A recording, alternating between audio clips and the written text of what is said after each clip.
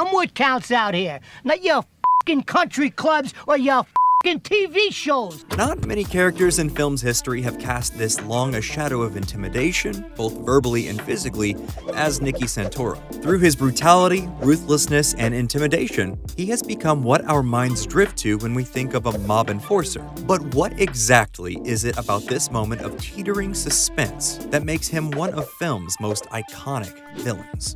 Casino was released in 1995, directed and co-written by Martin Scorsese from the book Casino: Love and Honor in Las Vegas by Nicholas Pileggi. The film marked a return to the mafia genre for Scorsese, working as a spiritual successor to Goodfellas, only now more stylized, more aggressive, and more overt in its ideals. It was the story of different types of criminals gone west to oversee the fictional casino Tangiers for the mafia back home. Back home being the only way Scorsese and Pileggi were legally allowed to refer to Chicago. Sam, logical and calm, was to be the front-facing public persona of Tangiers, while Nicky set himself up as the brutal arm, keeping the operations in order through violence and intimidation.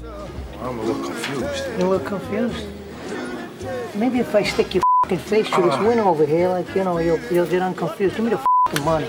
Throughout the film, we see the two balance one another, often reacting to or working in tandem as they navigate the criminal empire and political mire in which they become engrossed. But after each begins to resent the other for what they see as bringing unwanted attention from both law enforcement and their own mafia family, Nicky reveals his capacity for true terror. And it begins here in the desert. Nicky is cunning at first, coordinating the meeting to his advantage before he even appears. Nicky knows Sam fears the desert, so he takes it one step further by arranging the meeting a few hundred yards off the main road. Sam knows the area is littered with bodies of men who have betrayed enforcers, just like his friend Nicky. Nicky also shows up later than Sam, giving his number-crunching friend time to wander over the holes and calculate his own odds of survival. This time, when I heard him say a couple of hundred yards down the road, I gave myself 50-50. We see Nicky's car barrel down the desert road. It's a shot Scorsese plays up, letting the camera float, almost untethered as it tries to keep up with the car. The car itself seems unhinged, never steady, constantly wavering to the left and right over the dirt road. Scorsese then drives the point home by letting Sam's sunglasses fill the entire frame, Nicky's car speeding across the lenses. This is all Sam can see, the oncoming Colossus. While he kept Goodfellas' camera more voyeuristic, Scorsese wants his voice heard here, and he screams it through every frame. As the car screeches to a halt, drums start to smother the symphonic score. Then, Nicky explodes from the driver's side, and even the camera pulls back, almost afraid as well. We've seen Nicky move quickly before, full of purpose and intent, but not towards Sam.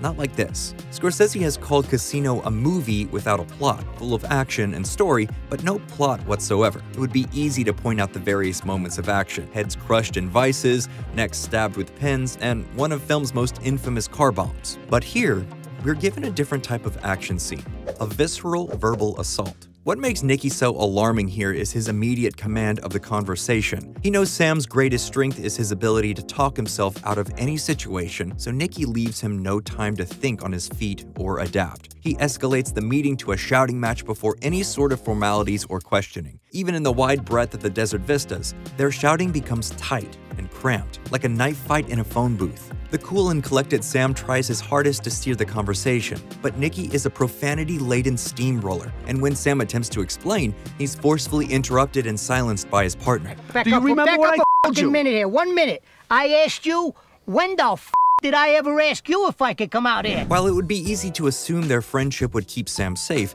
it is exactly that relationship that adds to the intensity of the scene. Sam knows Nicky. He has seen firsthand the unpredictability of the enforcer. As Nicky wails on, we see Sam slightly retreat, desperate to find any tactic to hold his ground. Scorsese knows to let his actors drive this moment. He dials back any sort of shot that could distract from the powerhouse performances of Pesci and De Niro. You get the genuine feelings of anger, shock, and desperation of every moment. As the desert argument wears on, we can't help but think back to our time with Nicky. He has proven again and again to be unpredictable in his behavior and violence. There's a scene early on in the movie where a bar patron accosts Sam for seemingly no reason. Sam himself states that while he was questioning why the guy acted that way, Nicky just hit him. In fact, Nicky did more than just hit him. He repeatedly stabbed the man in the throat with a pin until they were wheezing on the floor. Alright, we're gonna take a quick break to talk about a game that features some of the most iconic bosses and boss fights, and that's Raid: Shadow Legends. Use my QR code or links below to download Raid yourself to your mobile phone or PC. So, since Nicky Santoro is the ultimate mob boss, and because Raid is celebrating their 3-year anniversary, we're running down our top 3 hardest bosses in the game. So in no particular order, Bamal the Dreadhorn, simply because he will absolutely set you on fire. If you don't blow him up, he will definitely blow you up. Then we're taking the Occult Brawler because he is one of, if not the best, poisoner out there. And finally, we're going with Steel Skull, largely for the same reason as the Occult Brawler, but just looks so badass as well. Raid recently let us in on some really cool news. Later this month, they're giving the Ultimate Champion the upgrade he deserves. Death Knight is finally becoming a legendary champion. Raid's got a ton of special events this month with some great rewards, including a limited edition artifact set. They're also bringing out some awesome looking champion skins for the incredible Madame Ceres. So if you're not playing Raid Shadow Legends yet, now is a great time to get started. Use my link or scan the QR code right here and get a free starter pack worth almost $30. A free champion Aina, and also this cool in-game loot. And now, back to the video. Even when he gets what he wants, it's impossible to predict what his response might be. Pesci walks this line so well. He embodies this threat. His posture, his mannerisms, everything about the performance is deftly untethered, yet somehow perfectly contained. The Enforcer has long since come to grips with the idea that this is who he is. A criminal, and a violent one at that. Being a made man, Nicky understands the inevitability of his life. It's possible he may end up in prison or dead, but it's an outcome that neither concerns or phases him. There's no greater shame to a man like Nicky than being made to look weak in front of his bosses. And at this moment, standing over the hidden graves of the desert, he feels Sam is making him look weak. Nicky berates Sam repeatedly for his appearances on a local TV show. While Sam sees it as making himself a known figure in the public and political eye, Nicky views it as drawing attention to them both. Protagonists and antagonists are generally diametrically opposed in their wants and needs. It's simple storytelling. To Nicky, Sam's self-congratulatory public persona runs against stream to how he views the Mafia's existence. Something the public eye can only make out in silhouette if they squint just right. But Sam craves the spotlight, thinking he can manipulate and control every situation to his wants. And as Nicky continuously barrels over his friend, we catch the first glimpse that this situation is beyond Sam's control. What the f are you doing on TV anyhow? You know I get calls from back home every f***ing day. They think you went bad.